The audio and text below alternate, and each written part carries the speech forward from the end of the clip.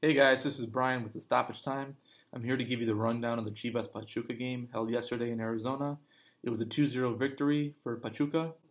The best player in the field yesterday was Irving Lozano, just an incredibly dangerous player. He scored the first goal and assisted in the second. The best player in the field yesterday for Chivas was Carlos Salcedo. He made really good passes, good clearances. He's a strong defender for that club. The most disappointing player I would have to say was Carlos Peña, the signing for Chivas coming in from Club Leon.